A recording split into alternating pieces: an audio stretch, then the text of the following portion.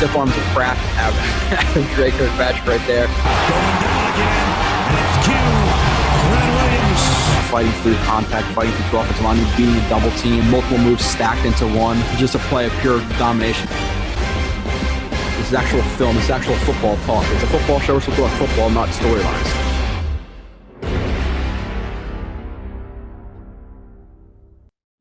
And you are listening to another edition, the 18th edition of Blewett's Blitz. We're going to get right into the film. We're doing Bryce Hall today, again with the good friend of the podcast, the former co-host, the part-time pinch hitter, Marcus Coleman, who decided to say, screw it, COVID, all this shit going on. He's in space. He's not even. What's up, Marcus? What's up, man? Hey, social distancing. Yeah, to the extreme level. Take notes, people. So, yeah, 18th edition. Like I said, Bryce Hall. We're wrapping out the draft, guys. We got Bryce Hall, Becton next, Clark, and then Morgan. And for the people who are interested, I'm gonna have some film. I found some film on most of the undrafted guys: Guidry, Jackson, Huff, Campbell, and Cager. So if you want to check those guys out, I'll be doing shows on them as well. Reviews, drop them. We got a 5-star rating. I appreciate that. Keep leaving the ratings and reviews. We'll send you t-shirts and free subscriptions and all that stuff. But like I said, we're going to get pretty quick into the film because there's a lot to get to, and Marcus is a busy man, as am I. So we need to get through this, to read through his strengths and weaknesses. Which maybe I don't know if I should start doing this, Marcus, with you, but maybe I should start reading them at the end so you could disagree with me on some of them that I read. But I'll do it at the beginning here. Okay. So for me, cornerback Virginia, 6'1", 202 in terms of pounds, 32 and 1/4 inch arms, which is pretty solid for a corner. My strengths I put down: size, high effort, praise for his leadership, uses length well, squeezes and widens well, takes good angles, working up to upfield shoulder in different phases of coverage, likes to press, good recognition in zone, flashes click and close, eyes low and press, which I like, plays over toes, good burst of the ball out of pedal or shuffle, patient press, crowds or outbreaks, best when using physicality and stem, can play press or cover 3-4 well, likes to thump, willing and run game, ball skills of a former wide receiver show, plays with good balance, awareness, and wins 50-50 balls. That is the strengths that I wrote down. For me watching his film, the weaknesses that I wrote down: bad injury in which he fractured fibula. And you probably know more about injuries than I do, Marcus, so I want you to comment on this after I'm done reading the weaknesses. But fractured fibula, dislocated ankle, which included torn ligaments in one play. So that was in last October or something like that. So we have to hope he recovers quickly from that. Eyes go back to the quarterback too often, throwing him off wide receivers track, which me and you both are major sticklers for, watching film with you for a while. Comes into tackles uncontrolled at times, needs to break down sooner, take more consistent angles. Too often plays in no man's land, being 2 to 4 yards off the wide receiver in pre-snap. In off coverage, can see him open early instead of weaving, needs the fight to maintain proper leverage in off coverage, needs to play through wide receiver more consistently at next level, as playing ball could lead to big plays for opposition. Dropped interceptions he shouldn't have. Hips are a little tight. Feet can be a little bit clunky.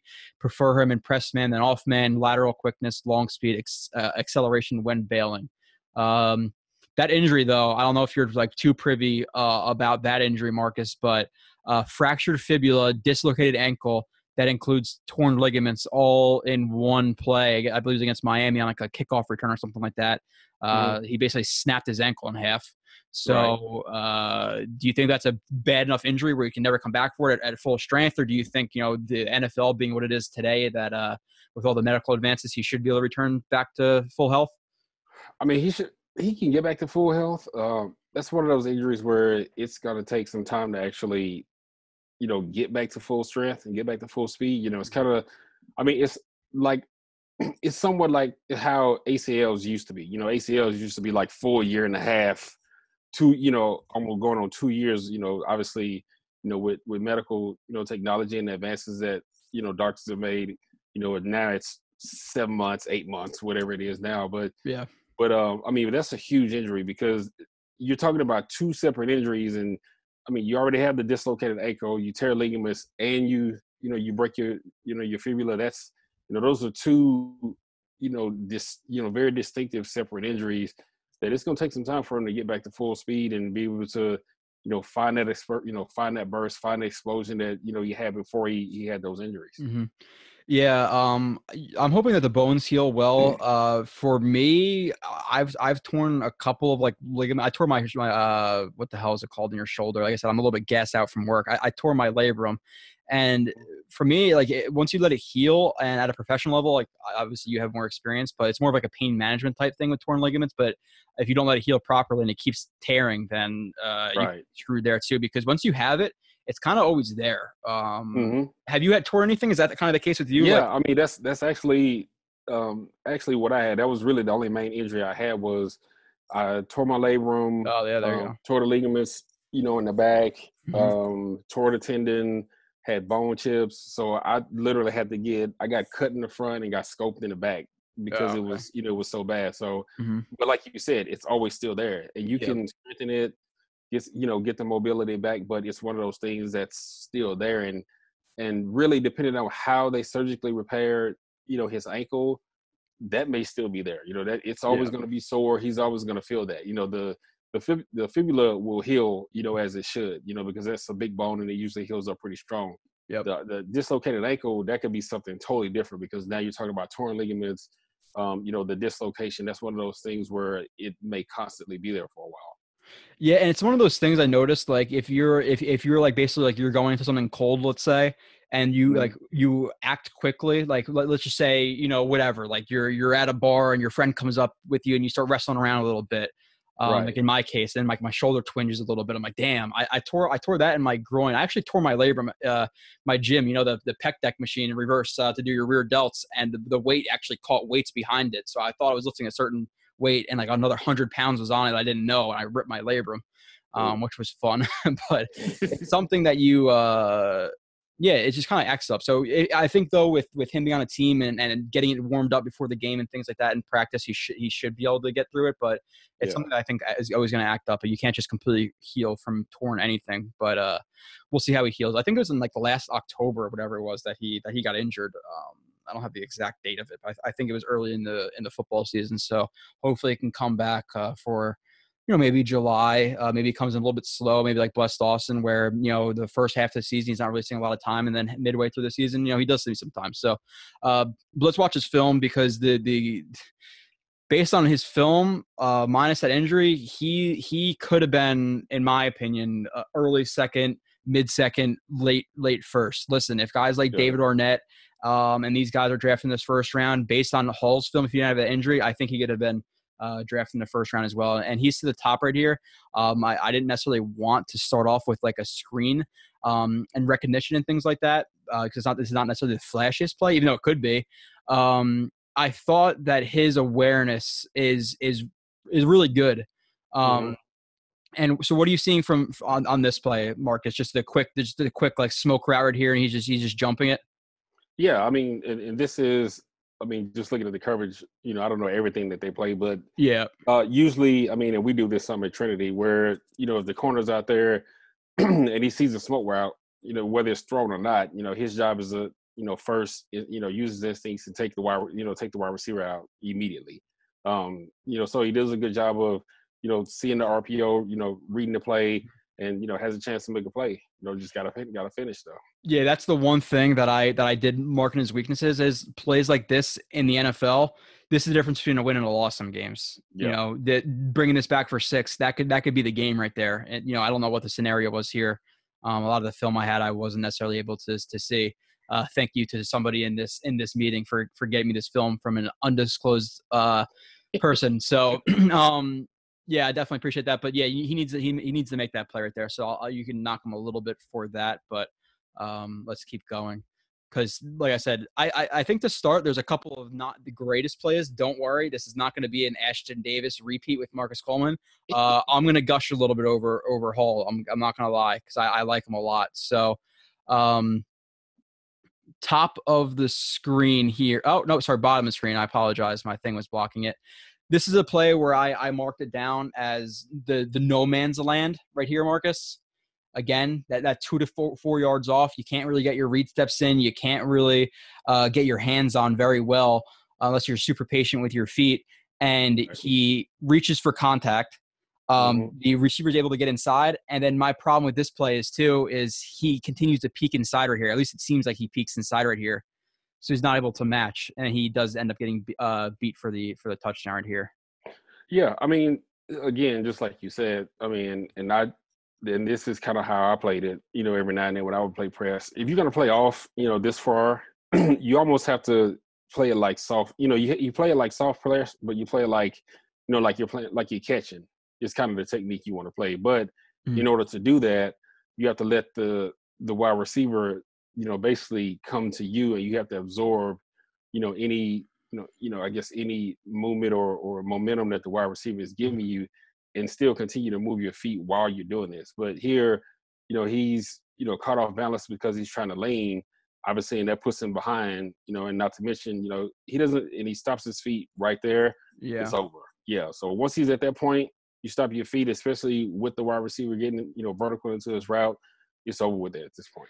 But these you can clean this kind of stuff up, though. Yeah, for sure. And this safety doesn't really do his job right here. But my problem with that, too, is like even after he's beat initially, it seems like he's looking back.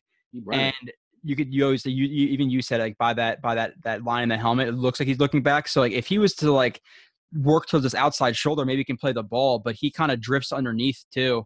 And he allows himself to get stacked because he's looking into the backfield. And he trips and gets beat for the touchdown. So but that's like you said. I mean, but like I said, that's fixable.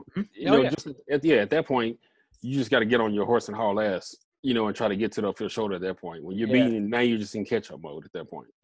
Yeah, and like I said, where I didn't intentionally start off bad, it's just the plays I looked at first were some of the bad ones. And listen, the first play was great recognition, great burst to the ball. He just dropped the interception. So it's actually not a really bad play. It's kind of just like, oh, damn it, you should have caught the ball. So it's not, we're not going to kill him for that. So bottom of the screen right here. So he gets does he drop the interception? Yeah, he drops the interception. So this is the one thing I do like about his game. And I think the example is here too. You could tell that his eyes are low, which I do like. He's not a guy who's going to get juked out by stupid little head fakes and things like that. Now here, I'm assuming you're going to agree that you'd probably like to see him widen him a little bit instead of opening up right away. Yeah. I mean, what I like to see is really he needs to work on his feet, period. And I know we've only seen 2 press clips, but he's not moving his feet, working whether it be vertically or laterally, to stay in front of the wideout, because you got to get yourself close enough to where you can make this jam. And initially, when he's trying to jam, he jams with the wrong hand. You need to come across with your offhand, so it's easier for you to turn. If you jam with your offhand, you bring your hips around naturally. Now you can get into a running. What do you mean by the offhand? Just so people who don't. So offhand. So he's playing. So here, it doesn't matter what side you're playing. So the wide receiver is releasing to his right. So the offhand is the opposite of where the wide receiver is releasing. So he should be jamming with his right hand, going to his left. If the wide receiver was going to his right, you want to jam with your left hand. So that's the offhand, is what we call it.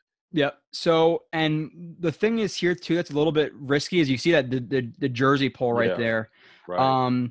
And at this point, looking back to the ball, like the way I was learned was when you have a lot of room, all this room to the sideline and both vertically, you want to really work through the receiver, not back to the ball.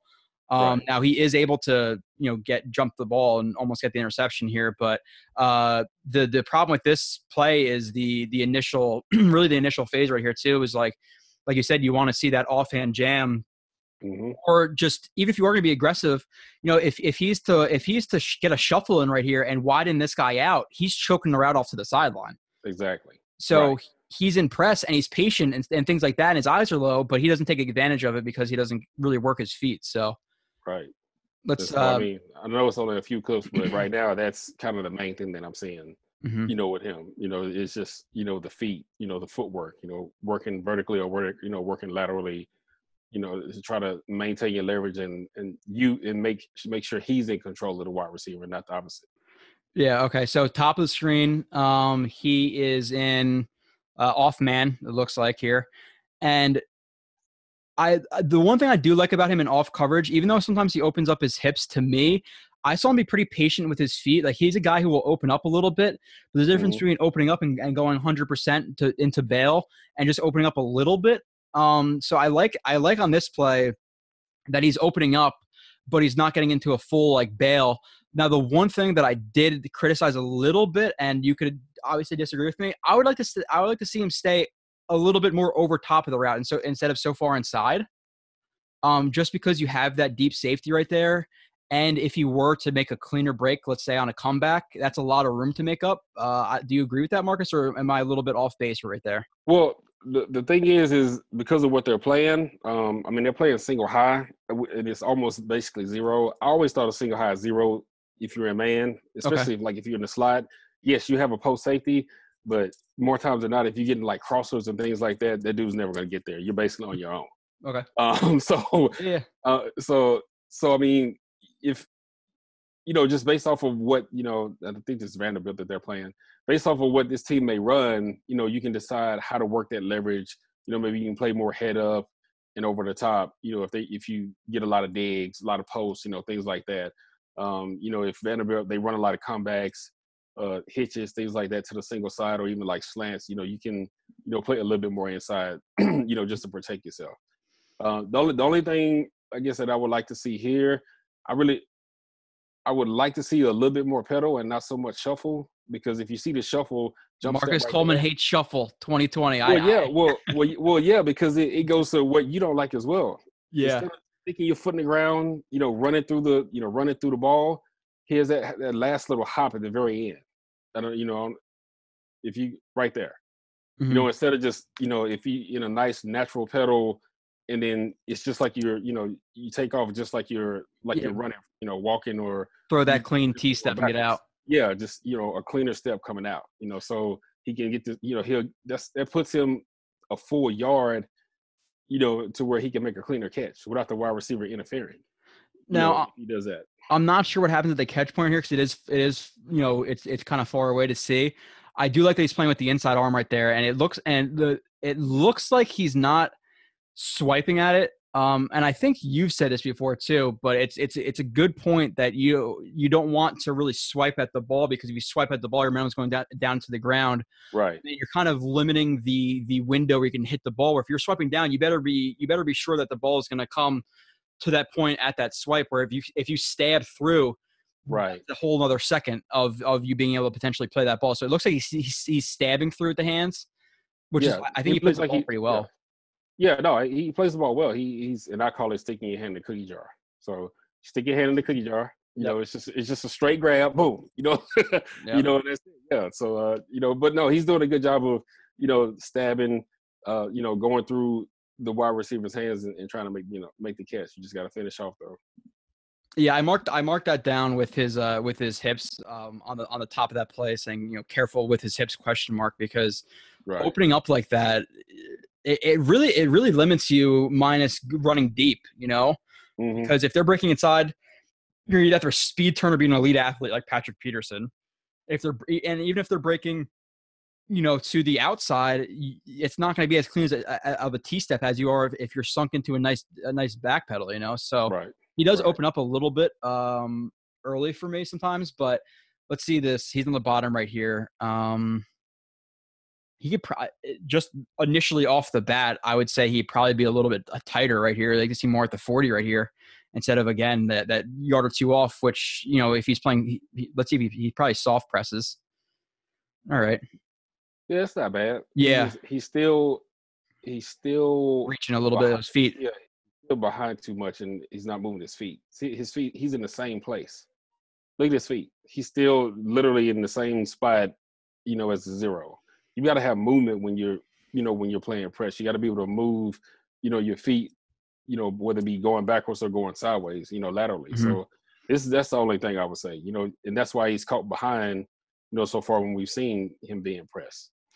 Now, yeah, and you don't want to be off balance. The one thing I did notice about this play is I can't see how clean that chop is from the receiver.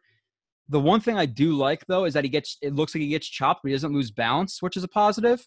Mm-hmm. But he could have definitely played it better in terms of, like you said, with his feet, because his feet look like they're in cement at the beginning of this. Now he recovers Right. well. You know, he gets his hands on. He doesn't lose balance. He plays the upfield shoulder. He runs that break with the receiver. Like Yeah. he's sticky on that. And again, he plays it. It looks like he chops down at the elbows. Yeah, he gets his hand in there. I mean, personally, if I'm a wide receiver coach, you got to catch that ball. You got two hands on it to the good spot.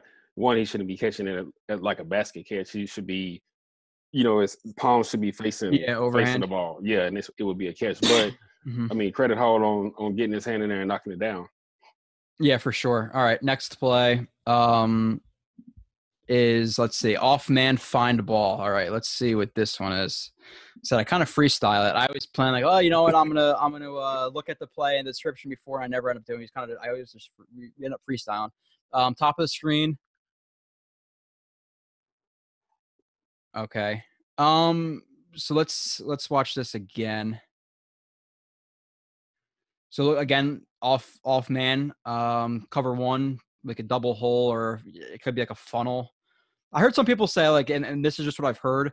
There's a running back coming out of the backfield. These two guys are kind of playing like in and out on the running back. Like they just banjo the running back. Yeah, funnel one. So, I like that he's pretty patient right here. And then once he opens up, he is squeezing the guy to the sideline, which is a positive.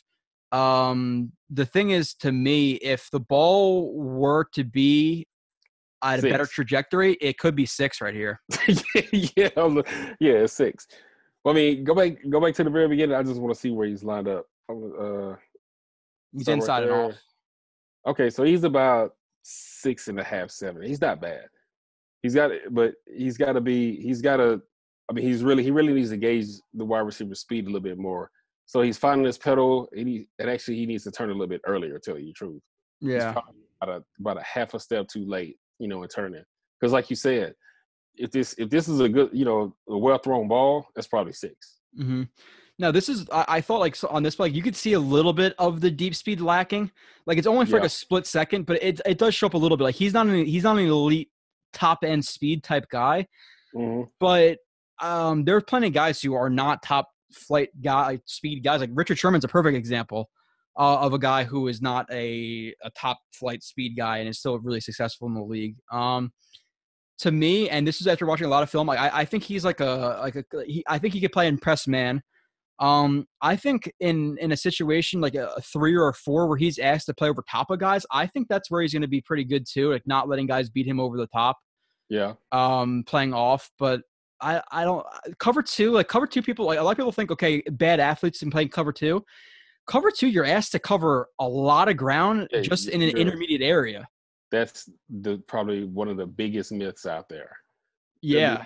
Being able to be a zone corner or a cover 2 corner. I mean, and it's fine if some guys are, man guys or coverage guys, but I'll give you a prime example. And now I just lost his name. What was the dude that was the corner in Oakland and then with the Asamoah?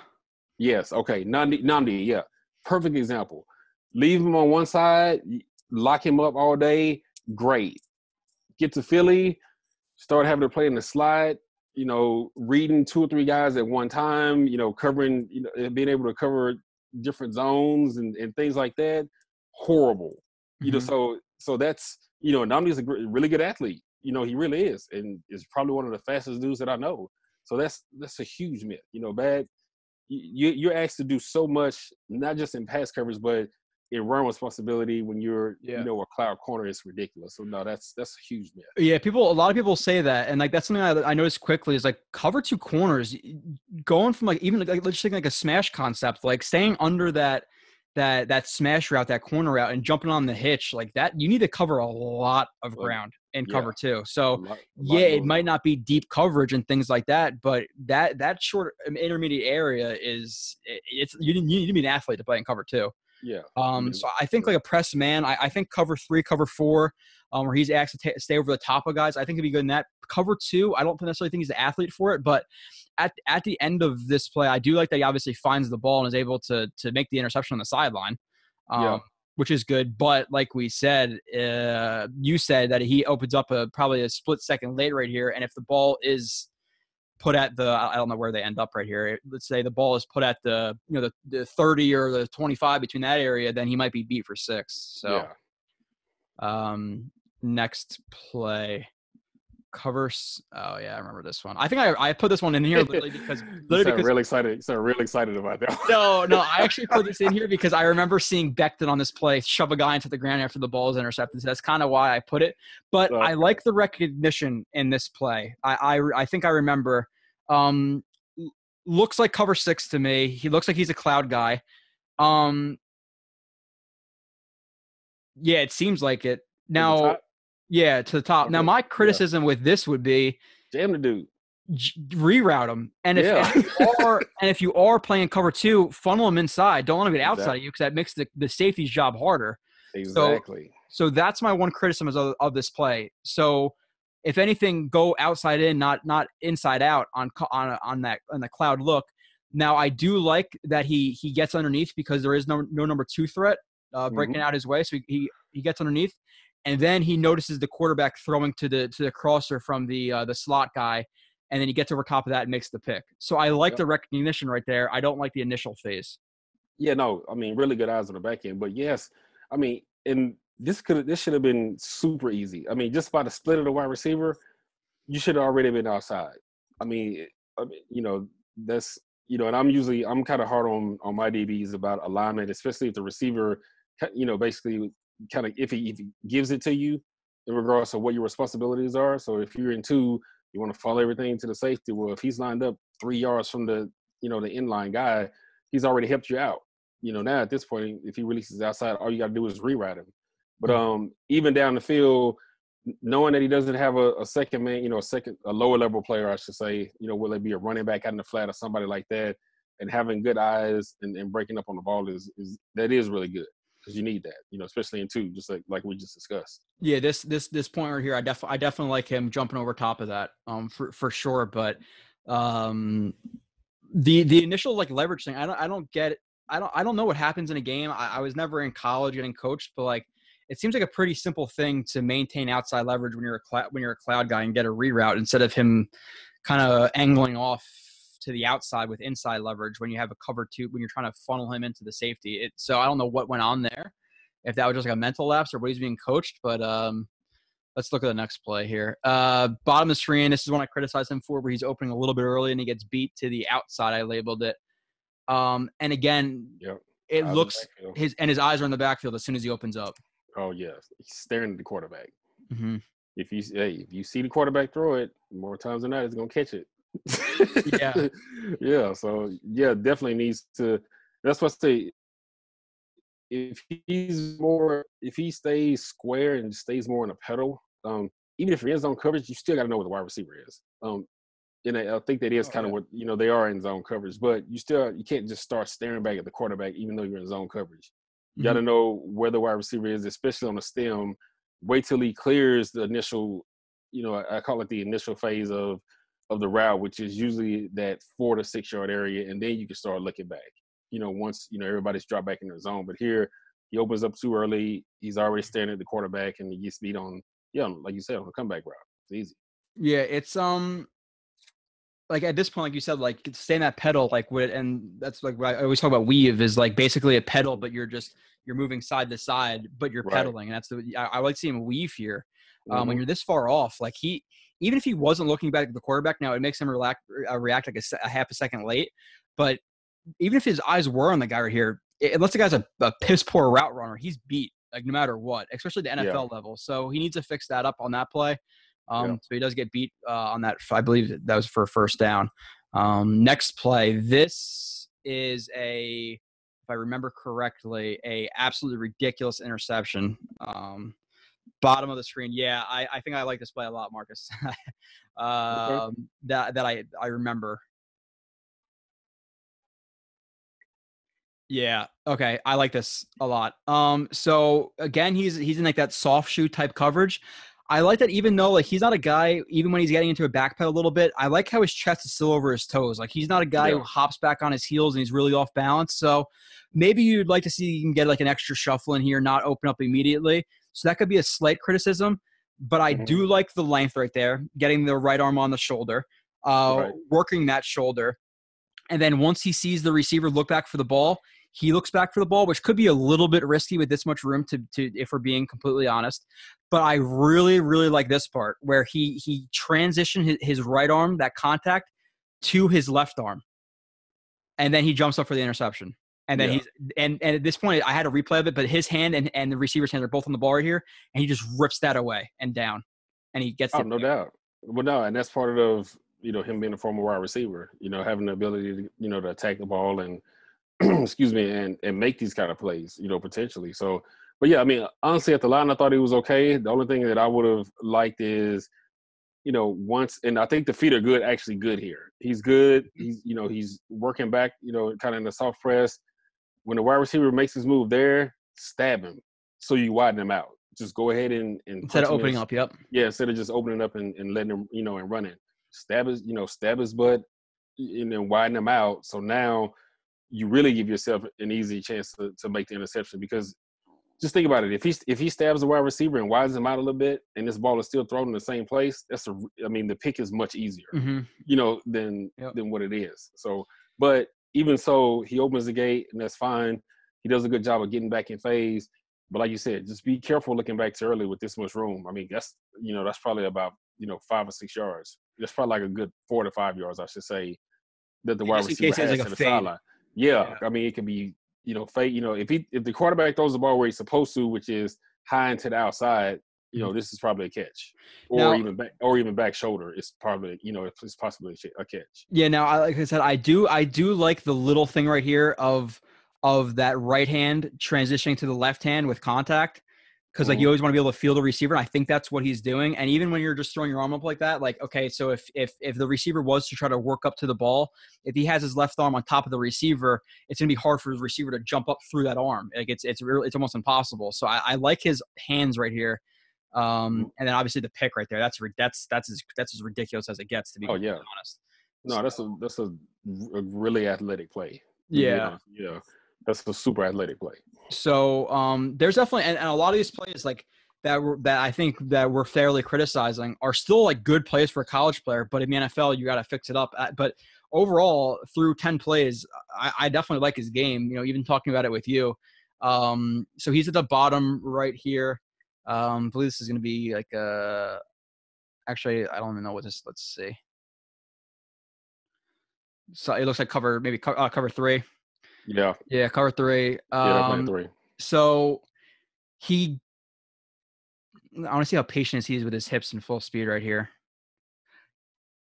Again, I like this play too. So he might open. I think he opens up at a pretty proper time. He stays over top of the route. He doesn't get into like a full pedal. He doesn't bail like quickly. Like he's like, if you watch again for the people who are watching on the YouTube, when we put this up. You see, he's pretty patient with his feet right there, and then he's able to. Oh, go ahead. Oh no, go ahead. No, I finished. I'll go afterwards. Yeah. So I just think that, he's opening just in case the receiver is to run a skinny post, a 9, whatever it may be. But he's not panicking until he's going to get closer to even with him, which allows him to really do a good job, especially for a guy who is 6'1", and I call them, he's a little bit leggy, where he's really long legs.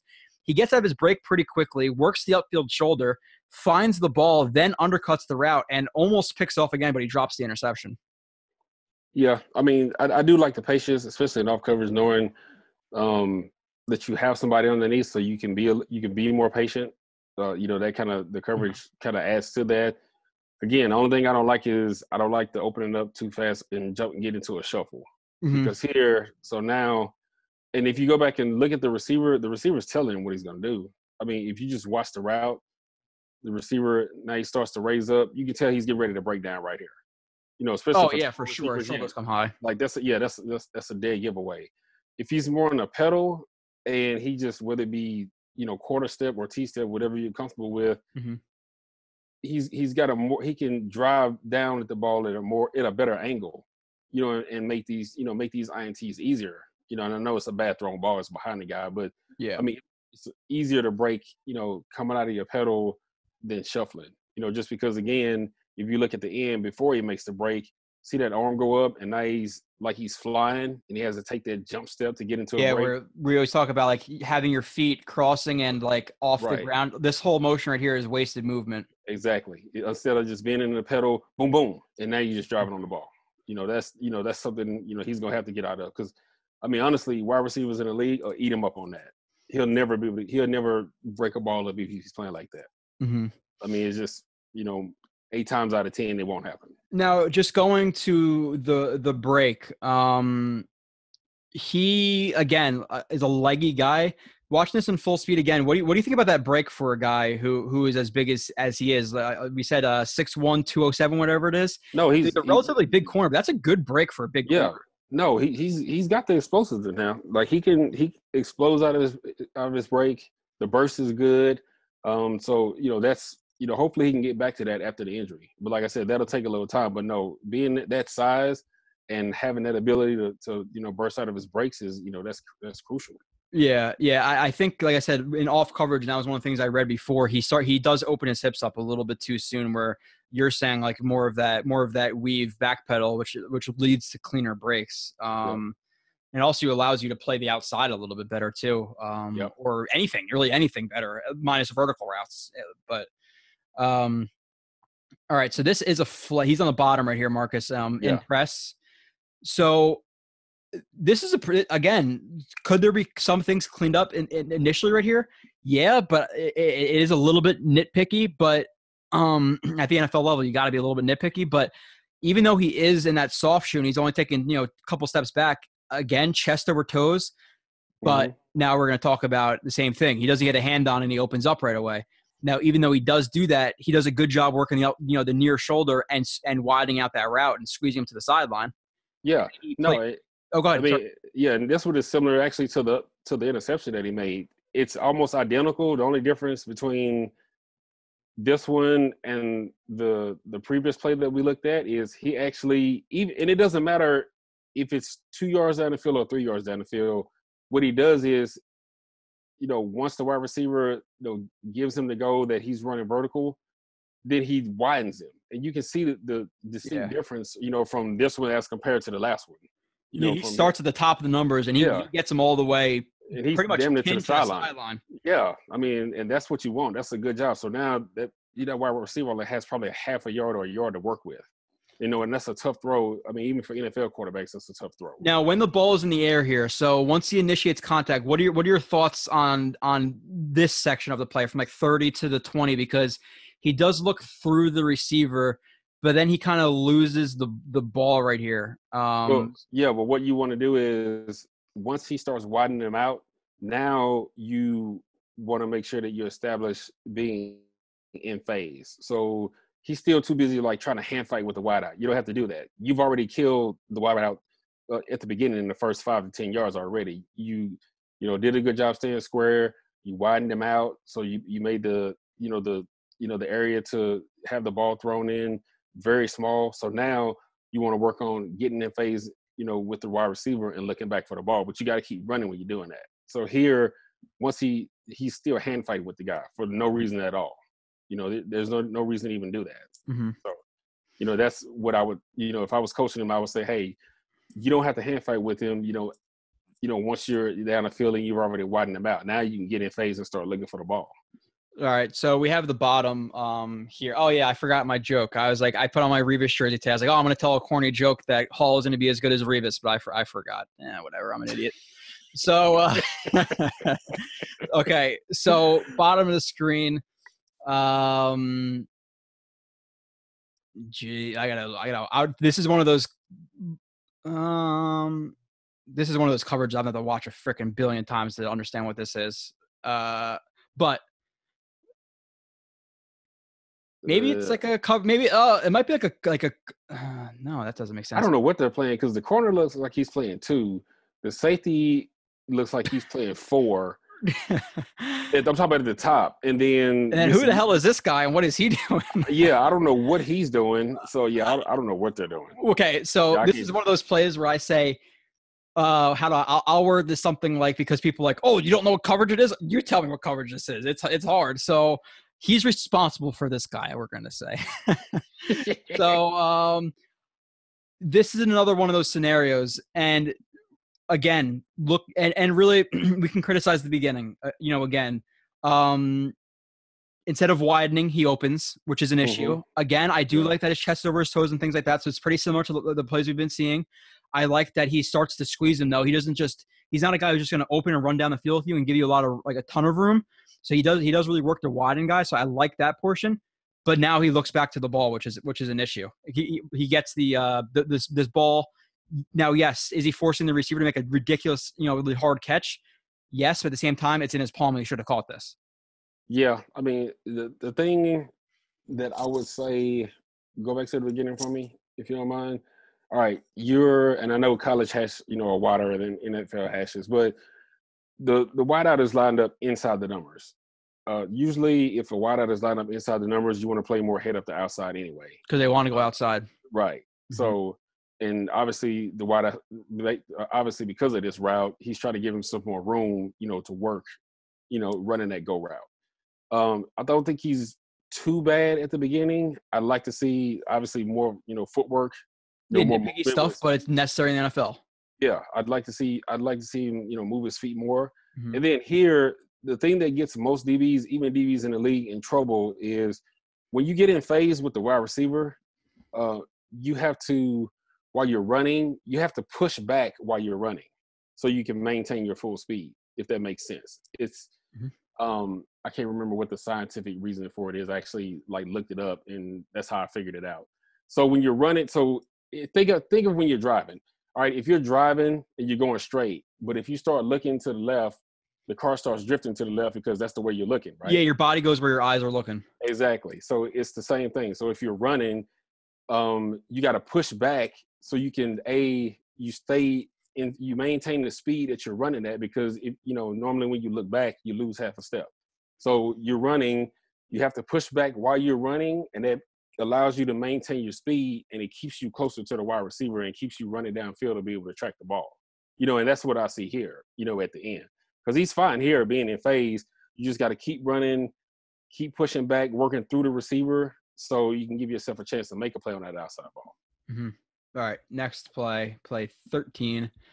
This is not a good play from Hall. Let's see. He top of the screen.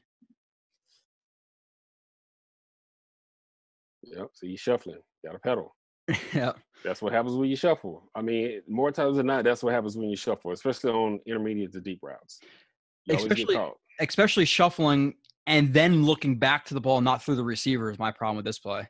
Right. Yeah, and especially in the red zone, because of where the route that the wide receiver ran, just turn into the wide receiver. So now, because get over top of this, choke it off, and then play the ball. Because you can only get two balls. You either get a true go ball or you get in the back. That's really the only two things that you have left. So really, I would like to see him turn into the receiver and be able to play this back shoulder ball, or keep running with the wide receiver if he's, if the quarterback throws it like a normal go route. Yeah, I think he really needs to play through the receiver on that one. That's one of his issues is, like I said, knowing when to play through the receiver or play back through the ball. And when you have that good squeeze on a guy. Okay. I don't know. I labeled this Hall, no OZ, no number 2, no catch though. It's just kind of how I watch film. I just label it with random crap. So whatever that means. Let's see what this is.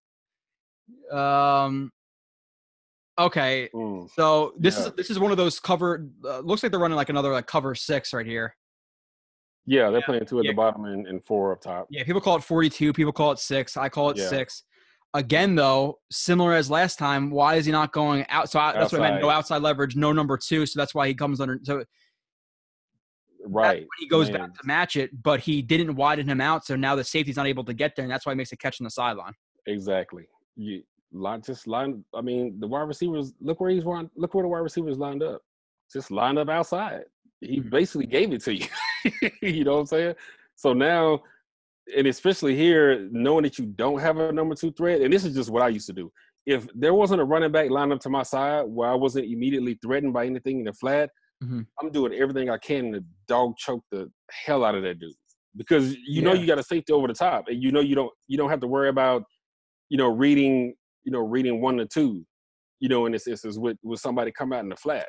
You try to do everything you can to jam the hell out of this wide receiver, but here this isn't really a reroute. Like I said, the alignment's bad. Then he just kind of lays his hand on him. That's not really a reroute. The wide receiver doesn't even really get affected, because he's just laying his hands on him, and he throw the whole shot. The turkey hole. That's what people call it. That's what I've heard of the turkey hole. So if anything, I would almost like even if he does screw up this foul, I would see him, if I was a coach, be on the outside and be too aggressive with the jam and miss that way, making him break inside than being softer on the outside, Right. Exactly. Yeah. So, that's what I'm saying. You don't have a thread. Yeah. You can try to punish him as much as you can. Yeah. And like, listen, even if there was a 2 threat, rally and make the tackle. Don't let the guy get behind you, let him get 3-4 yards and make the tackle. That's okay. But letting him get to the outside of you and not helping your safety, like funneling him to that safety, he needs to fix that right there. Right. That's multiple times we've seen that. I think we might see that again in coming up. But let's see the next one. Quick gather and contest. So I remember talking about I remember this play. I think he's like another good break for his size. Okay. Mm-hmm. So are you going to criticize the shuffle? Yep. Go ahead. Well, I'm just saying. Because here's the thing that the shuffle does.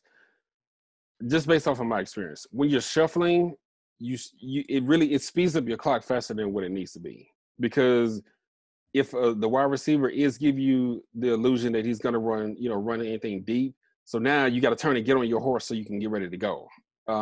And also somebody his size, which I'm comparing to me because, I'm 6'3", and, he's 6'1"-ish or whatever it is. But for tall guys, you got to make sure that you stay as low as you can and have your feet under you as much as you can. But because you're shuffling, now look, he's kind of out of whack if you look at his body.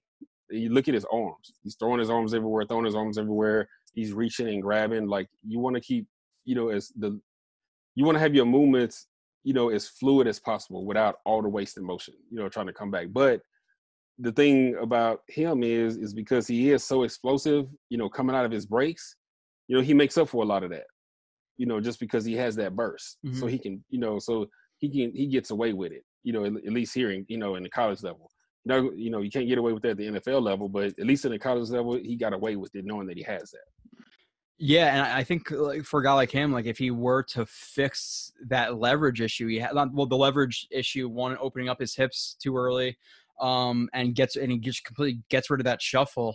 I think it would show up even more his short area explosion, because like he's not a guy who necessarily has the best long speed, but getting in and out of his breaks for a big guy or a taller guy, he's pretty impressive in that area. So,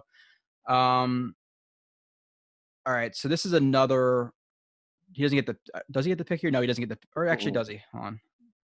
It didn't look like it. No, he doesn't get the pick. So another. This is a weird coverage too. No, they're just playing double the slot. Oh, they're bracketing that inside. So they're doubling the slide up top. They're playing 2. And, so basically it's like solo, or it's like a version of 2 skill is what some people call it. Like Alabama runs it. There's a couple of teams that run it, and they run it with different ways depending on, who you have in the personnel. Mm-hmm. So another scenario, he does like that people say man turn, zone turn. I think that's a little bit overblown sometimes, where there's sometimes where your zone turn, you're turning to the outside even in zone coverage. Like people will automatically label it, okay, well, if he's turning to the outside, it's man, or if he's turning to the inside, it's zone. That's true in most cases, but it's not always true. But here, okay, so the one thing I do like, he is getting to that shuffle again pretty early. I would say, Yeah. Which you hate shuffle, so no matter when you see the shuffle, Marcus Coleman hates it.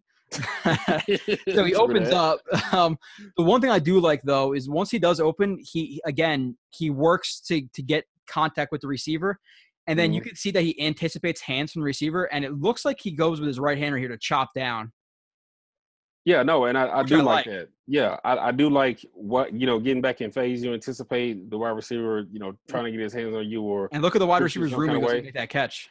Yeah, so I do like that. The only thing that don't like that a lot of coaches teach, to DBs is when they get in phase, they tell them to lean as opposed to just running. So if you understand what I'm saying, see how he's leaning here instead of just continuing to run. It goes back to what I was talking about earlier. If you're pushing back, you run pushing backwards so you can maintain your speed.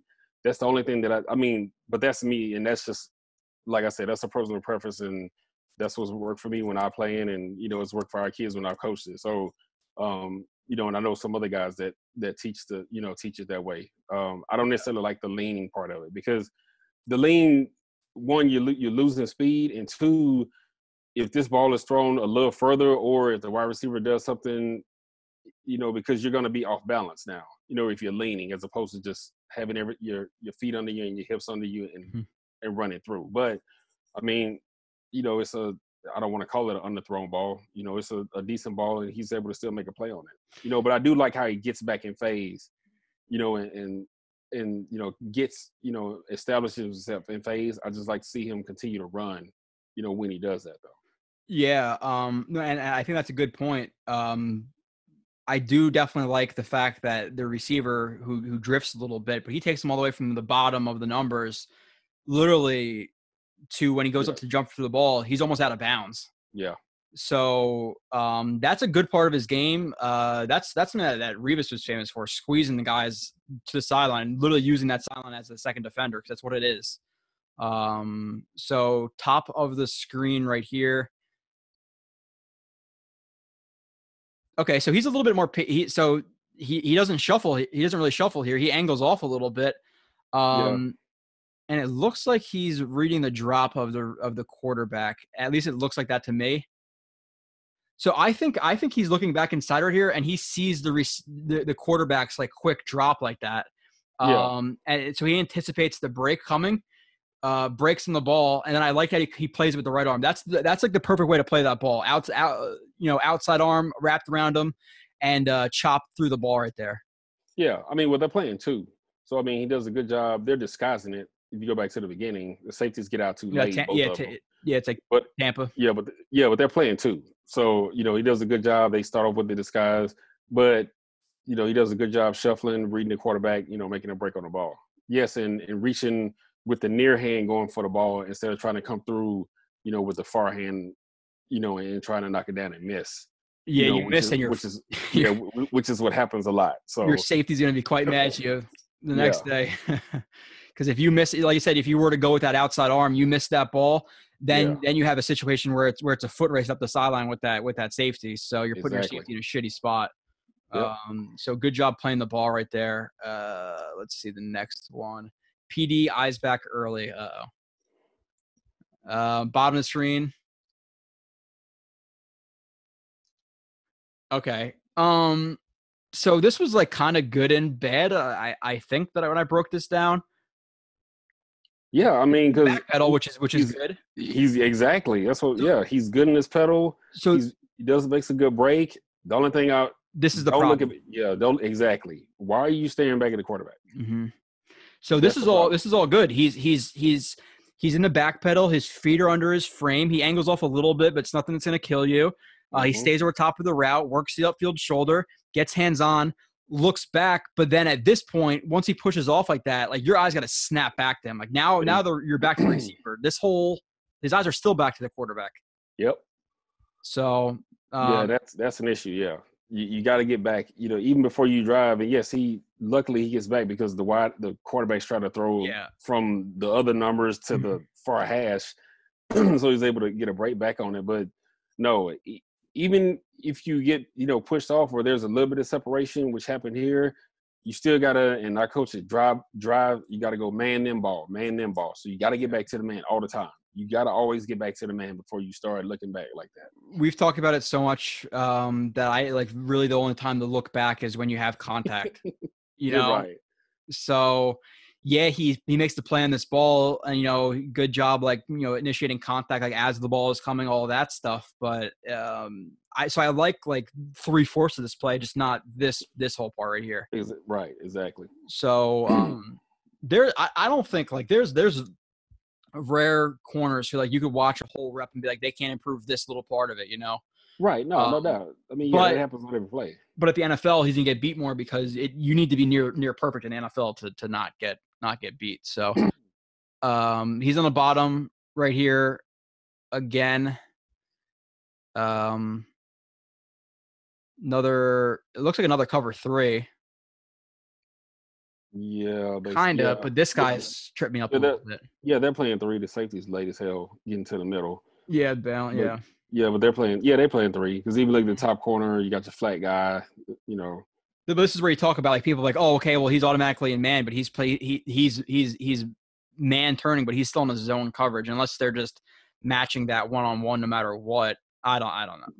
It looks here he should be zone turning playing outside. He actually screwed. Yeah. I don't know who's like, because it's weird that he keeps playing zone coverage with inside leverage like this. Yeah, no. Yeah, I don't understand it either. Yeah. But again, he does do a good job and so his eyes are inside and it looks, so his eyes are inside. This guy runs like a stop and go and he sees the quarterback not look his way. So I think he feels that vertical is coming. So I like his awareness right here. Yeah. Yeah, no, he does a good job of doing that, of feeling that. Yeah, the peripheral vision to see, okay, he's breaking. The quarterback's not looking this way. He's not throwing the ball here. So he's running like a stop and go. And then, again, from the bottom of the numbers, chokes it off, or he widens them at least, all the way to the sideline. And in this scenario, I'm fine with him playing the ball, and he ends up jumping up and making the interception. Yeah. No, the end of the play is great. The only thing that I would say is just here, I mean, I know he's in zone, and he's reading the quarterback. I would just like to you want to make it as easy on yourself as possible. Mm-hmm. So if you're playing 3, you know the slant's taken away already by this Will linebacker down here. Go ahead and play head at the outside. So you don't have to if he runs a stop and go, then you're on top. If he runs a stop, the flat guy's tackling him and now you're tackling him. But just you want to, the thing, when you get up to the next level is you want to make everything as easy and as fluid as possible, without making it difficult, to do some of this. So, yeah, but, I mean, great play to make it in the INT. I mean, it's not always going to be perfect. You can't take it, take that away, but there's always coaching points, especially, in the secondary for sure. Yeah, for sure. It's like, I think secondary is like, it's a hard transition. I think really, honestly, like every position's hard. Like, I would say probably the easiest transition, I guess you could say running back, but it's still not easy. Like you might see a guy's hat outside in that, okay, you look at the B gap, you have the 5 techs hat outside, but he's baiting you, Exactly. Like he stacked the guy, he's baiting you. So like there's no easy transition for a rookie. There's really not. Nope. Okay. So bottom of the screen here. Okay. So this is where you see some of that weave coming in where he's not shuffling right away. Yeah. Only thing that I'll say that I don't like is I think he's a little too slow getting out here. Out of his break right here? Yeah, I mean, only reason, and I'm always thinking of the counter. So that's probably why even everybody else is probably going to look at this and like, oh no, that was great coverage. Yes, it is great coverage. I'm not saying that, but you always have to think about the counter when you're playing corner. So if you got to come back like this before, I mean, obviously, can I get out and up? Can I get, a guy that's like a DeAndre Hopkins that's going to sell me on the out and it'd be a out, an outpost or an out dig. I mean, because those are the routes you're going to get in the league. You're not just going to get, regular just comebacks all the time in the league. You're going to get counters, off of what wide receivers run. So I'm thinking about that. So don't just screw what I'm talking about right now. No, or even it was like one of those routes where it's like an out, like where he runs it out and he sits down, like where he's able to sit it down right here. Right. Yeah. Right. He's drifting and work back in. Right. Yeah. So that's the thing. So you just want to be careful with sitting like that. I like his instincts and being able to and wanting to break on the ball and being able to read that. Yeah. I just want I think he should just be just a little bit careful. When he's doing it at the next level, but. Outside of that, I like his burst. Just like I would like to see the angle be a little bit more 45 than rounding it off. Yeah, like this whole motion. Yeah, but part of that is he's a tall guy, and he's got his arms filling everywhere, and you can't get any momentum to break, to have a clean break, when your body's not right. Now, this is what we talk about. Like when I talk about, like, I don't believe it's a game of inches. I think it's a game of millimeters and centimeters. Those 32-inch arms right there help. Like he just extends to that ball. He just gets it, yeah, and that's what you want, yeah. Literally, like big. I think long arms. I mean, honestly, a lot of positions, like offensive line, defensive line, outside linebackers, corners. Like long arms matter. How long are your arms, Marcus? You pass it? Long. I don't know. I can't say. I know it's hard to see. I mean, I'm gonna have to come there to Texas and measure your arms and see if you measure me up. Yeah. And if Jamal Adams goes to the Cowboys, I'm gonna have to spray paint the Cowboy Stadium or something like that. Yeah. And then get arrested and then lose my career. But so, bottom of the screen, looks like they have cover 4, and the top might be cover 4 too, but maybe that's like a Palms call where the 2 breaks outside. So he breaks out, yeah. 2. So like, yeah, or we call it mix. So yeah, first, okay, I call it Palms or read. Yeah. I call that Palms or 2 read. Yeah, so we just call it mix. So it's the same thing though. Yes, it's literally the same thing. So the corner's reading 2. If 2 breaks out, corner jumps 2, safety takes 1. Takes 1 immediately. Yeah, so for people who are confused, I'm sure like we're talking about Palms and 2 mix. People are like, what the hell are you talking about? They're watching this, but like, okay, you get vertical, they match. If you if he cuts outside, he jumps it.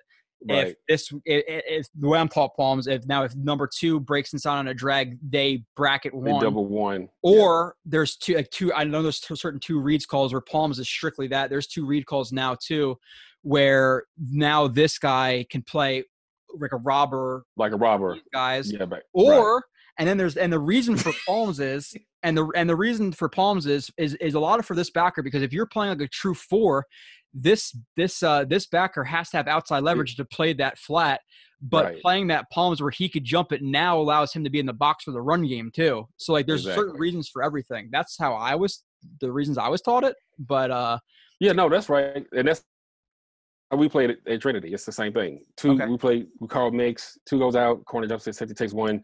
And who's your defensive coordinator? I don't, I'm just, should I build a resume or what's the? Paul. Yeah. Paul. Yeah. Coach Mahalik. Yeah. Job. You just did it. Yeah. That's a. So yeah, I mean, that's how we playing. That's what they're playing. No, it's there's reasons for everything. The reason for that was because, like I said, a lot of teams, now they're going to, if they know you're playing 4, now you're taking that linebacker out of the box, but that really allows the linebacker to continue to play. But, okay, so he's at the bottom. Sorry for going on a Palms or 2 mix or whatever you're calling it, tangent, but looks like that's to the bottom, too. They're playing 4. Okay, yeah, so they're playing 4, I think, on the bottom, too. So I like this play because of him breaking on the ball, but at the same time, I would like to see him maintain outside leverage here from the jump. Like I don't like him getting inside and he kind of loses that guy as he attacks the blind spot. Like right here, he has no idea what's going on. Yeah, I agree. Gets inside. Now, if this ball is led better and he doesn't have to gear down for that ball, yeah, he makes a great play, undercutting it, tipping the ball. But that could have been a big catch. Yeah, if the wide receiver here is running, if he's able to stay on his path with a better ball, yeah, I think that's possibly a catch. Just because the backside safety, which he can't help on that, when you're playing, Palms or Kathy or whatever you want to call it, he can possibly, be back to help on that. But because he's late, if this is a better ball, that's probably a catch. So I actually don't mind his alignment initially. Right here. I just like him to see, he needs to squeeze. He's good being on top, but he needs to squeeze the wide receiver a little bit more. I mean, and this obviously, if you're running like this and you're playing 4, the wide receiver is going to be behind you a little bit. I just like to see him keep his eyes on the wide out more and be able to squeeze him more, on the post route than having to play catch up, and bank on a underthrown ball or a bad ball or something like that. Yeah, because like I just feel like I'm fine with his leverage initially, but I just, like I said, outside leverage, because he would see this like right here, this when he breaks inside, there's that whole Right. like couple steps right there that he has to react late to because he doesn't see the guy. Right. But yeah, isn't that you said Kathy? That's right. That's what Greg Williams calls it, right? Like Kathy coverage. Everybody has Yeah. different So names. yeah. That's what like Yeah. So Palms and Kathy. I mean, yeah. that's those two usually go together. That's It's there's so many freaking different names for different things. I It's know, right? And it's they're all the annoying. same Like you're trying to thing. learn something like, oh, I thought that's called palms. Well, no, palms is the same thing as Kathy, but you're trying to learn. It's like, holy shit! Like just call Yeah. it one thing. You know. So bottom of the screen, he is. Let's see what I don't know the coverage. Let's see. Looks like this is odd. He's an off man, I guess, I think they're playing man at the bottom. and like a combo. Because the safety bites on the run fake, and he doesn't even attempt to get back. Like he's down there immediately. So it's got to be some kind of combo, and I don't know what they're playing up at the top. You know, that's why I say they're playing man. Because if you look at the flare, the safety's following the flare, corner's playing one at the top, and then Hall is covering this guy down here at the bottom. Yeah. So this is a decent play from him. He angles off a little bit, but honestly, if we're being completely fair, the receiver kind of is already leading into his break before he makes his break, so that's a little bit easier for him. But he does break to the upfield shoulder, and then he chops through the hands and he breaks up that ball. So I really like his ability to like play that ball though for sure. Yeah, I do, and I mean obviously like we don't know what coverages they're playing, and it is I can see why he's playing head up the outside here because you got a safety here taking away the slant, initially, the safety's got to do a better job of reading, running, pass, knowing that especially since they got an extra hat in the box already, but he does do a good job of breaking. Just like to see the break just a little bit more of the upfield shoulder and I get caught behind here, if you can tell at the end. Mm-hmm. So if you're breaking more upfield shoulder so you can secure the tackle, and get the ball out, I would just like to see that. So driving to the man, maybe another step or so, getting to the upfield shoulder to make sure if he does catch it, okay, I can secure the tackle or, I still give myself an opportunity. So maybe it's a little bit too aggressive of an angle to the ball? Yeah, because he's having to dive at it. See how he's behind? He ends up behind the wide receiver. So if you're driving to the wide receiver's upfield shoulder, you give yourself a chance to secure the tackle, and get the ball out. And I know that is nitpicky, but you got to be able to do both. There are going to be a lot of balls caught in the league where you got great coverage and guys are still going to catch it. Listen, like as people say, you're going to get got, but you got to limit that play from a 5-10 yard gain from a 70-yard catch and run touchdown. Like that matters. Exactly. Those little differences that you're talking about and that sometimes I bring up is the reasons guys stick or guys are on practice squads and fizzle out of the league in 2-3 years, Yep. Top of the screen. Another looks like cover 4. Yeah. Top of the screen. Yeah. Yeah. So again, like why is he playing inside again here? I don't know why. But I mean, it depends. Some people play 4, and 4 is played different in a lot of. Some people coach playing 4 inside. Some people coach playing 4 outside, and then sometimes it's week to week. Like there's weeks where we would tell our guys if we know we didn't get a lot of outbreaking routes by number 2, just go ahead and play it inside. You know what I'm saying? So the corner ends up solely on number 1. He doesn't have to worry about number 2. If that's the case. So I mean, I don't know, what Virginia is playing here, but obviously, it could be a week to week game plan thing, in this regard. So he gets inside of him, speed turn.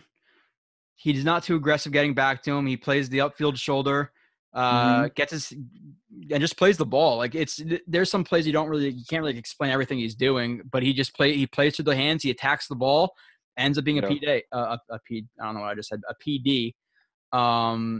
Good play. He plays the ball like a former receiver for sure. Yeah, no, he does a good job playing the ball, and actually the speed turn isn't bad either. You just got to make sure. Yeah, you just got to make sure you continue to close.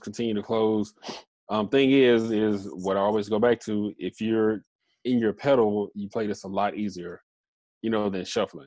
And it's just like the weaknesses that you stated. He has a tendency to turn it open up and ready to run. Too early. I think this is one of those cases where, if the wide receiver brings this over a little bit more, let's just say if he brings it to, where the inside part of the V is, I don't know if he's going to get there. Yeah, if he cuts it flat. Yeah, if he cuts it a little bit flatter, I don't know if he's getting there. To be honest with you. And or even if it was like a dig, even if it's like a dig, like let's say if it's a dig, it's over. Yeah, yeah. So not even just like cutting it flat, just like real. Let's call it real flat. Let's call it a dig. Yeah. Yeah, if he runs a dig, it's over. Yeah. He dude's still running. So yeah, he just got to be. Yeah, he just got to be careful. He's just got to be careful with opening up. And I think the shuffle is, like I talked about earlier, the shuffle is part of that. It speeds up your clock faster than what it needs to be. When you start shuffling like that. Bottom of the screen. Bad hands, bad feet. And he's in no man's land. Like that 2 to 3 yards off. I really don't like that. Yeah, that takes a lot of work. I mean, it does take a lot of work. I did it, and I actually learned how to play it very well. But it took me, it literally took me a minute to work on it. It really did. I mean, most of the time, if I wasn't going over starter reps, I would go do all scout team reps because I would have to work on doing that. And some really, people call it catch coverage, but I still call it that. Yeah. I mean, it's catch. Or whatever the name is, is for it. But you really have to work on it because you really have to work on patience with your feet, and how you're playing and engaging the wide receiver. It takes a lot of work to do it. And this is where you're talking about patience with the feet and the hips, because as soon as he angles off right there, he's locked out. Now you're locked out, and he defeats that inside arm with that little swipe. Now you're pretty much screwed. Now again, my problem with this is once he's being inside, I don't like that his eyes are inside. Yeah, his eyes are inside as he's turning. Yeah, I would like to see him get his eyes on the receiver, because does he make this catch? He does make this catch. It was one of those, it was like that first, or one of those first plays we watched, Marcus, where he got beat deep and he got stacked because he was looking at the back of the quarterback. Again, if he's beat here, maybe you agree, maybe you don't. I would like to see him get more vertical here and play that upfield shoulder, that near shoulder, instead of letting himself get stacked because he's playing underneath with no over top help. Right. Well, yeah. Well, that's what you want to do. If you get yourself caught in a situation like this, you have to do everything you can to get back to the upfield shoulder of the wide receiver. Mm-hmm. Because as you're running, because you got to think of it like this: as you're running, trying to get back to the upfield shoulder, while the wide receiver is looking back, you're actually gaining ground.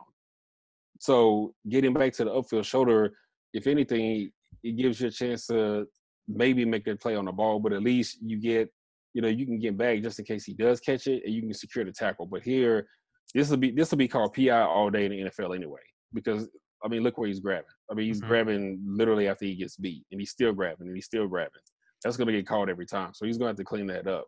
But it starts at the line. Bad feet, again, footwork's not good. Jams with the wrong hand. He jams with the near hand and not the off hand. So it's harder for him to get his hips around, and now he's late. So, that's where he's going to have to do, a lot of his work, once he gets into camp and they get started. Mm-hmm. Yeah, and even after all that, like right here, if he starts to work vertically and to this shoulder instead of underneath, then he's in a good position. A much better position to play that ball. Mm-hmm. So, all right, we got about 10 plays left here. Run through them. Hall beat needs to get inside more before open. All right, let's see what it says. Hall beat. No, but like I said, even though we're nitpicking, I not nitpicking. We're I think we're fairly criticizing a guy he's going to be a rookie. Like, you're not going to come in, completely set up with everything you need. But since you said that, for a 5th round pick, like I think you got to like his film, right? Yeah, his film's not bad. No doubt. That's what I'm saying. For where he was drafted, like, he's not far off. Like, and that's why I said some of the things that he does, like, they're correctable. There are things that can, that's what I'm saying. Like, his game isn't bad. It's just some of the technical things he needs to work on and improve on, that'll help him be a much better player. His game actually, I mean, he's not that far off. I mean, he's really not. What are you seeing on this play from him on the bottom right here? Because he gets. So I think this is what I was saying. I would like to see him like he's almost working at a pretty aggressive angle right there, and Right. it kind of freezes his feet. Where I like to see him take more of like a back pedal weave, softer angle, and get over top more because he's playing far outside, and it forces him to open up a little bit when he threatens inside, gets Right. outside, speed turn, and he's not able to make the play. Right. I mean, in this case, if you go back to the beginning, all right, go back to his alignment. Okay, he's already well, let me see, he's at 5, 6. Okay, he's actually not bad. He's at 7 yards, 7, 8 yards. All right. So he's actually not bad on this depth. What I would like to see him do, as opposed to moving up and chasing the wide out, because he already has this inside leverage already, Mm-hmm. and you're thinking, the wide receiver maybe running a quick crosser, just, either weave laterally or shuffle laterally and not jump down on it, like he's doing, kind of like he did. So now, but the thing is this, when you start your lateral movement, you got to start getting some depth because you don't know if this wide receiver is going to take it up, what he's going to do. So the wide receiver, gives him a little move, gives him like 1 or 2 hard steps. First thing he wants to do is open up. And That's what I'm saying. I thought he was just a little bit too aggressive right here with his feet. Yeah, that's what I'm saying. And he doesn't have enough depth. He doesn't have enough room. You never want to let a wide out get up on your toes. That's in any, versus any route. And so here is a perfect example why, because he sells him on the quick crosser. He opens up, on the second move, and now he's locked out. He can't get back, and the wide receivers, running the out route. That's something again that goes back to the, it's kind of being aggressive and the shuffling. They kind of go hand in hand. Because most people shuffle because they want to be aggressive. And you can't always do that, especially in all coverage. Yeah, like shuffle and press, but shuffling and off. You better, if it's cover 2, maybe like if you can reroute to to the deep half, but shuffling with no help really anywhere else, that's a risky. You're playing a risky game. Yeah. All right, it's really, really similar to that play. We don't have to break down much of this. We talked about this already. He's a cloud corner to the top right here. Doesn't maintain outside leverage. He gets sucked inside a little bit right here, and he screws his safety. And now they throw that into that turkey hole, honey. No, I think it's a honey hole. I think it's a honey hole. Honey hole, yeah, honey hole. Honey hole. I've heard turkey hole, honey hole. I don't know if you're just trying to get my back right there. I think it's called a honey hole. I called it a turkey hole. I don't know why. I just call it hole shot. I don't even give it a name. I just call it hole shot. Hole shot. So outside, he needs outside leverage, needs the reroute, funnel to the safety. He doesn't. Now he's in that he gets hit in that hole shot. That turkey hole, honey hole, bee hole, whatever, tree hole, whatever you want to call it, it's a hole. So that's what happens right there, right, Marcus? There's really nothing else to break down. Yeah, it's just like the other ones. You got to work on that. Yeah, all right. So moving on. Squeeze. All right. Top of the screen.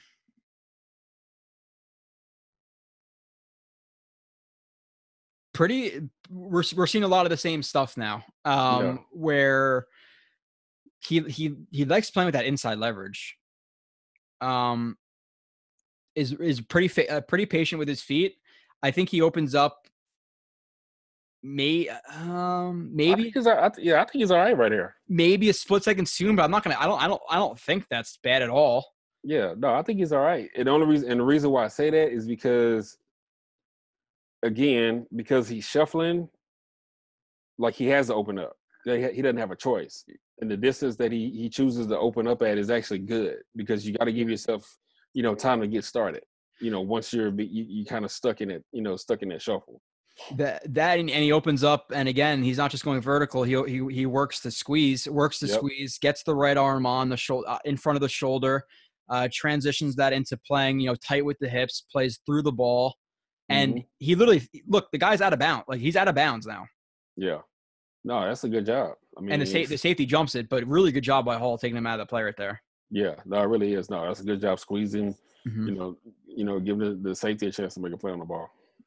All right, another play of patient and squeeze. He's to the top. Yeah, that's not bad. That's a good one. That's not bad at all. I like him more in press than I do in off. Now, if he isn't off, I like to see him more like I don't like him in off man. If it is off, I would like 3 or 4, but not off man. If he's gonna be playing man, I would rather see him press. Yeah. But soft shoe, he's chest over knees. He's pretty patient with his hips and his feet. He's not overreacting. Gets the left hand on, transitions to the right, squeezes. Hand on, not behind the shoulder, on the side of the shoulder, in front of the shoulder, really impeding the guy.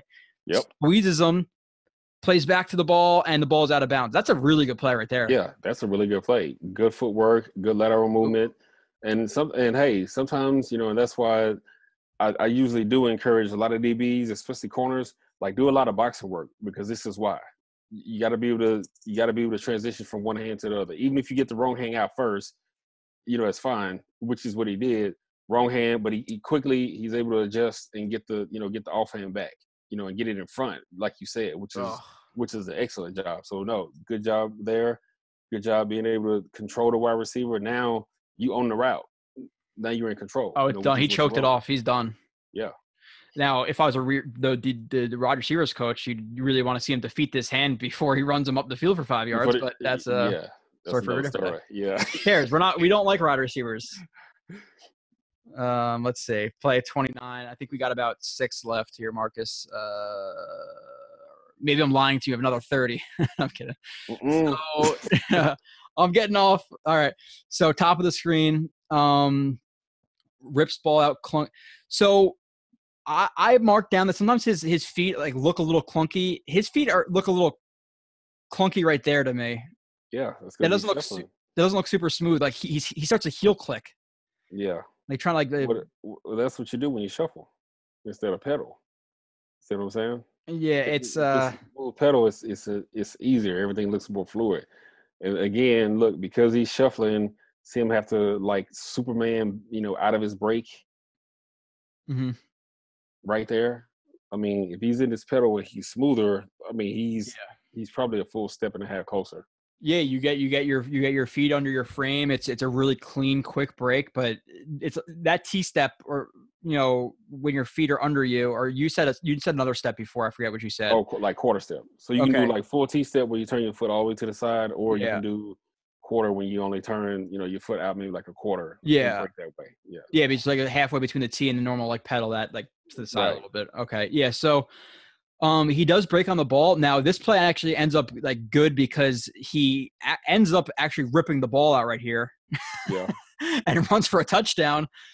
But this is where I'm process over results. I like that play, that part of it. But in the NFL, the ball is out now. Oh yeah, the ball's gone. And it's in his hands. Like this quarterback is waiting way too long for that ball to come out. Yeah, he's late. He's real late. So great job with this part of it. You can see him literally the ball pops out right there, rips it out, and runs back for a touchdown. But so there's some things to improve on. Play 30. Break back the ball, PD. Okay. Top of the screen.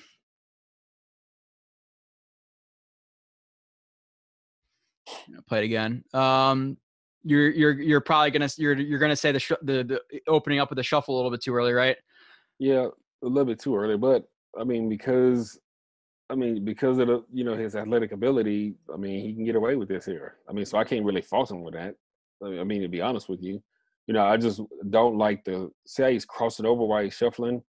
Like I don't like. That makes it hard for you to even break. Yeah, you're not breaking anywhere right here or right here. Yep. Right. See what I'm saying? It's just a little hard, but because he's probably a little more athletic than that wide receiver is, and he's doing a good job of reading the routes, and that obviously comes from film study. He's able to, get a good break and make the play, so he can sit on that. Yeah, another PD. That's pretty nice right there. Yeah. Play 31. Recognition tackle for loss. All right, and I know there was one play that I'm going to criticize his tackling, which I don't want to put a ton of tackling into this, but this I guess this is a good one. This looked to me when I was watching this film study. I don't know what the communication is right here between him and the safety, but as soon as they see him switching, I guess they start to talk a little bit, and you can see him start to get on his toes a little bit and start to creep up right here. Yeah, he's expecting it, and he sees that smoke again. breaks inside number one, lower, like reduces that shoulder right there, and is able to make the tackle for the loss. So I said it in the strengths and weaknesses. He's definitely a really willing, smart guy in the run game to me in terms of like his recognition and willingness to make a play on the ball or on the runner. Yeah, no, I mean he wants to get in the mix, which is what you want from your corners. I mean, it's playing corner is more than just covering. You got to be able to tackle, especially if you're running similar schemes to what where Virginia's running, where they're playing 2, you're playing quarters, you're playing 6. Like you got to be you're a hat that's counted in the run game. So especially on these smoke routes. So no, the fact that he wants to get into the mix and get in and tackle is that's an advantage. All right, this is a play that this is where so he's on the bottom. He gets beat by this double move. He plays the inside leverage a little bit more than I like, because in situations like this, like it wasn't let's see what happens here. So the way to counter double moves, again, how I was taught, you want to come down at an angle where you're playing that upfield shoulder, because now if he is to break back upfield, he has to work through that upfield angle that he's going to take. So now you're coming to contact, and now it's game on again. But you're too far inside, you're not playing that upfield shoulder, you're screwed. Like he screwed himself because of his leverage here. Yeah. Well, I mean, they're playing. I'm trying to see what they're playing because their safety's sitting. I think they're playing. It could be cover. It looks like it could be cover 4 again. Yeah, it looks like they're playing quarters. All right, but yeah. So if anything, play outside definitely. Yeah, if anything, you don't have a number 2 threat, and he's an inline tight end and he blocks. So that makes it easy on you. He should be playing it a little bit more head up, probably outside. But the thing is, unless they don't coach it that way, so we can't say that. But the thing is because he's shuffling, and the first thing, and he's reacting on the first move. So when you shuffle and you're reacting, you really don't give yourself a chance to get back and get into the position which you were talking about earlier. So when you're playing double moves, all right, you want to initially break to the upfield or the outside, the outside shoulder of the wide receiver, just in case you get a double move. So like you said, the wide receiver now has to work through you, and it really won't be called pass interference because you have the ability as a defensive back, you can establish your ground. Yeah, it's incidental contact. Exactly. Yeah. So it gives you a leg up on that, and then because he's breaking into you when you're trying to turn and get in the phase, you can actually use that momentum to turn you around so you can run. Yeah. Now you're slowing down his momentum, and he's propelling you in the way you want to go to play it. Exactly. Yeah. But here, because and this is just how he plays.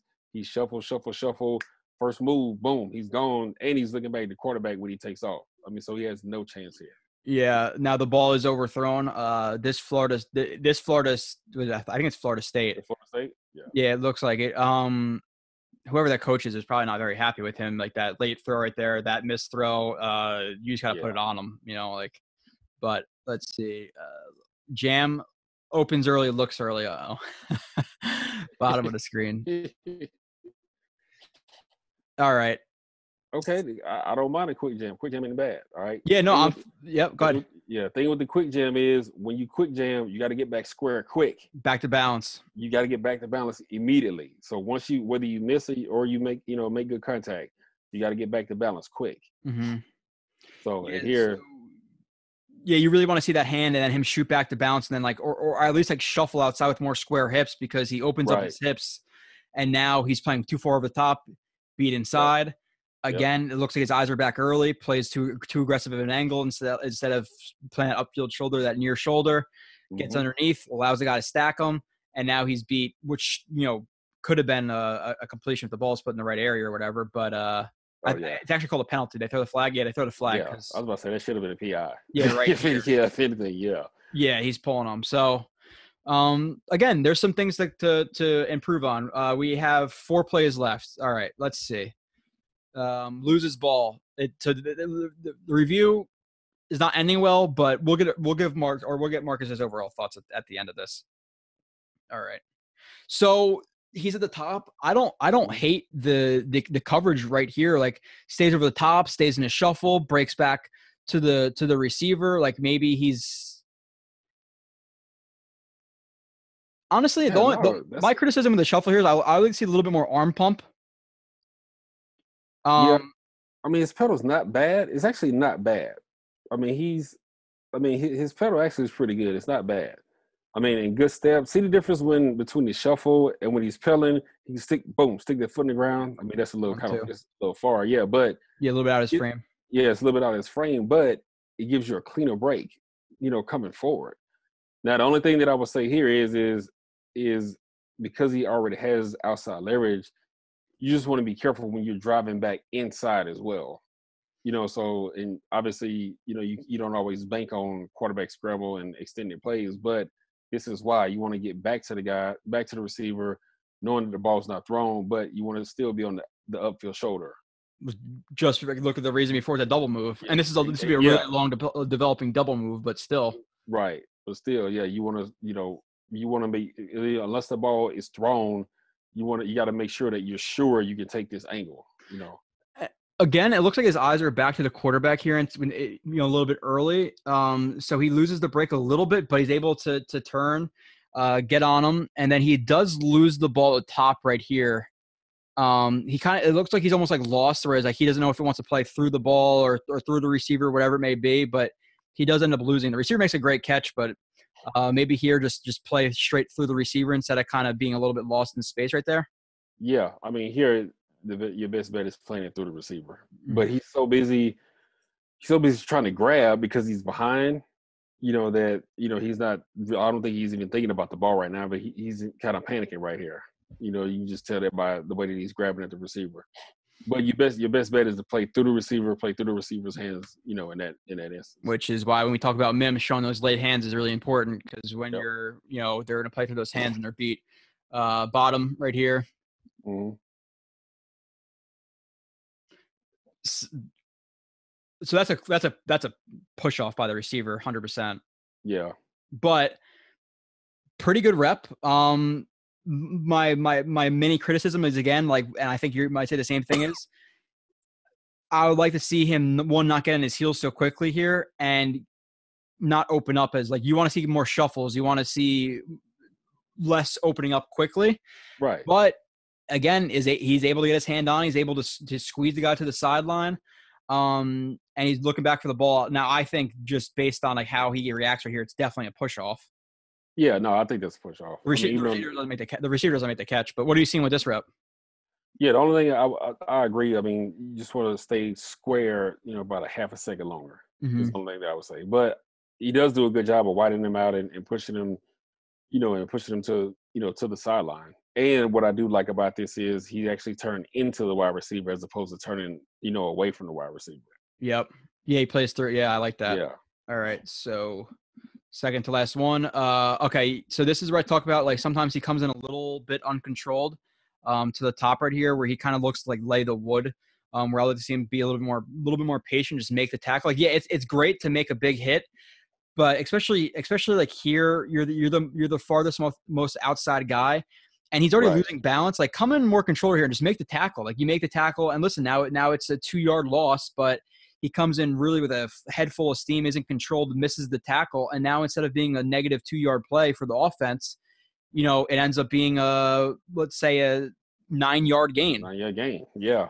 I mean, no, and you're exactly right. Especially, when you're the corner and you end up being the force, you got to come in under control.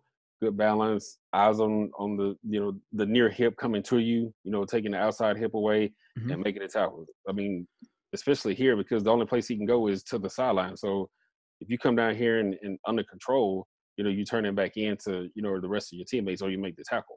Yeah, come to balance, get some shuffles in, but come in full speed like this and just get in an arm tackle.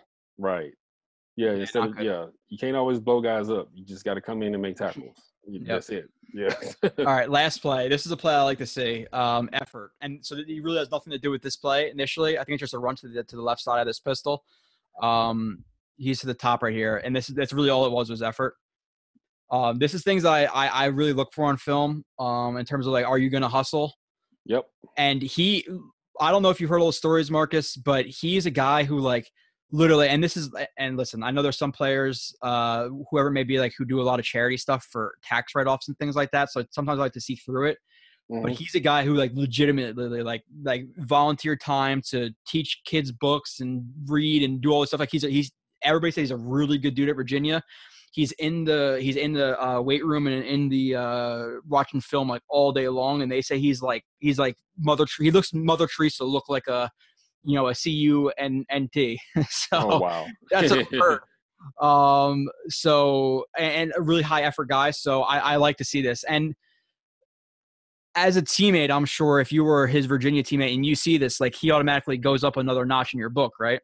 Oh, no doubt. I mean, because here's the thing. I mean, obviously, especially on defense, you always coach effort. You know, that's the main thing that you coach. All right. And to see a guy like that, that's, quote unquote, one of your stars, one of your starters, Yeah.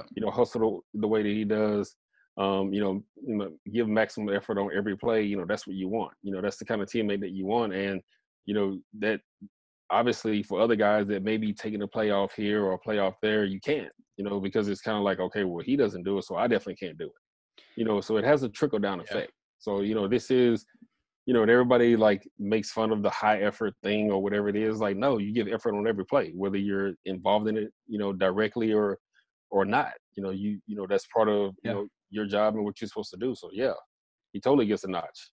Yeah, showing this. I like to see that, like whether it be from a backside defensive end, from a wide receiver blocking, from a corner chasing down a play.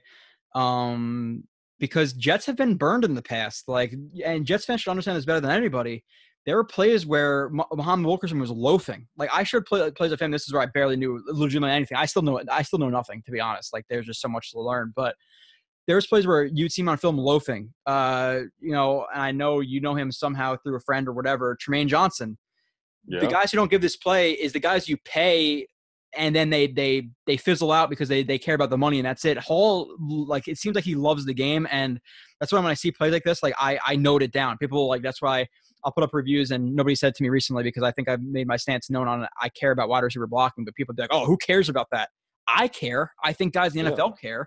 Coaches care. So why should I not note it down and care, Right. But overall, that's the last play. For you, like, what do you think his projection, like, what do you think of him as a prospect? Where do you think he fits in, like, Greg Williams' defense? Like, what do you think he'll excel at? Do you think he could be – I think personally he could be a starter in the future. Do you agree with that? Like, what are your overall wrapped up thoughts on Bryce Hall? I mean, right now, I think what I do like about him, I will say is this. You can tell he watches film. You can definitely tell that he watches film. His reading recognition skills are really good, in that regard, and knowing what concepts he's going to get, understanding routes. So I like that part of it. I do like his aggressiveness as a corner, whether it be from a tackling standpoint or being physical with wide receivers. Now, the thing is, I think sometimes it gets him in trouble when he's being too aggressive. And the only other thing that I would say is, obviously, besides like eyes in the backfield, looking too early, things like that. The angles goes into being a little too aggressive, working on his footwork. Being a more pedal sound guy than a shuffle guy, than anything else. But like I said, those things, those are things you can correct. You can fix those things. But the film study, understanding the game, awareness. You can coach film study. You can teach somebody how to watch film, but really, like, awareness and like instincts, that's really hard to coach. Some either you have it or you don't, and I think he has it, in that regard. So that's what I'm saying. He's not that far off, and I do think he can become a starter in this league. Right now, I just don't know how confident I would be as a coach, putting him in, like single man or man to man situations right now. And I actually think he could probably play, a little safety, whether it be in nickel or in dime concepts, covering, whether it be, doubling two, doubling one or doubling two on the slide, or covering, two on the slide, or since he's coming off of this injury, put him on a tight end, mix it up, mix it up. I think, because of his size, because of his aggressiveness, he could, if it's not a pass, if he's covering the tight end and the tight end blocks, he could be an extra hat in the run game and make tackles. So I think he can fit in a lot of different places, but I think, as a corner, I think he's not far off. there's just some technical things he has to work on. Yeah. And eventually maybe after, maybe year 2, towards the middle of year 2 or something like that, he could end up, getting a lot more time. Yeah, I think if he's healthy, they got to steal in the 5th round. He's probably one of my favorite picks. Him and Clark, I definitely like a lot. Mims too. We both like Mims a lot. I just don't want people to think like, oh, we're criticizing him. You could criticize every player on every snap pretty much, but you're saying at the end of it that you think he could be a starter. You think he's pretty far along, and like, listen, like you could fix, okay, get an extra shuffle, an offhand jam. Like you could, play the upfield shoulder. Don't be too aggressive. Don't get your eyes back. Like that's all stuff you can fix where like you said, like, I think he has those awareness, those instincts, that the ability to play the ball, the size, the length, like he needs development, but so does everybody. And I think if he was healthy, I think like if you were to see this guy, Marcus, in round 2, if he was healthy, you wouldn't be shocked. At least that's my opinion. Like, know, so by the way, I don't know why I just thought of this right now. Somebody in the YouTube comments said you look like a bodyguard now. And people always get people. I guess they're saying you're looking pretty buff over there. Yeah, hey man, I just thought I know you don't check the YouTube comments, but I just throwing it out there. So that's funny. Nah, yeah, man. people are giving you compliments, saying that they appreciate you on the show and stuff like that. So yeah, I think that really any rookie needs to develop. Like, what rookie goes into the NFL, whether it be Mekhi Becton, Tristan Wirfs, Joe Burrow, who's like you're super comfortable with day one. Like, there's not really any of them. Maybe Chase Young, like, Right. Even Okudah, I'm sure if we watched his film, we can criticize almost every single play. But I think, I like Hall a lot, but that's it. So Marcus, any other thoughts? Any closing words for whatever? I'm not good at closing shows out. It's just how it is. Oh, no, man. I mean, it was, again, thank you for having me on the show, but no, I mean, sure, yeah. This is, to be honest with you, I know we've only broken down a few people, and you've done the rest of them, but really I hope, Jet fans are excited about this draft class. Mm-hmm. I mean, there's some really good players, that Douglas picked up, and really they can contribute, if not immediately, like somebody like Becton, it could be year 2, or something, or even you just never know. But, I think overall this is a really good class. I think you got some solid players. Mm-hmm. I think you got some guys, from a mental standpoint that are needed, on this team, and from a mentality standpoint. And that's why I said when they picked Becton, I was like, and everybody was, going off and wanting to pick Wirf. I was like, no, you don't understand. Like this is the kind of dude that the Jets need in the locker room right now. Yeah. So you have to think about all of that, not just the physical ability. So, I'm looking forward to see what this class does. Once everything starts back up and they, start practice and, getting to see, films or highlights or whatever it is that they're doing. I'll be interested to see how these guys come out and perform. All right, we appreciate you having you on, and Marcus will be back on in the future for something eventually. We'll be back in a couple of days. Becton's pass sets. That's what we go into next, Marcus. I know you're not going to be here, but a lot of it was Becton and his pass sets. He's terrible. I think I'm going to dispel that a little bit. He has some things to work on, but I'll get into Becton and his pass sets. So drop the reviews. I appreciate everybody for listening, and we'll see you in a couple of days.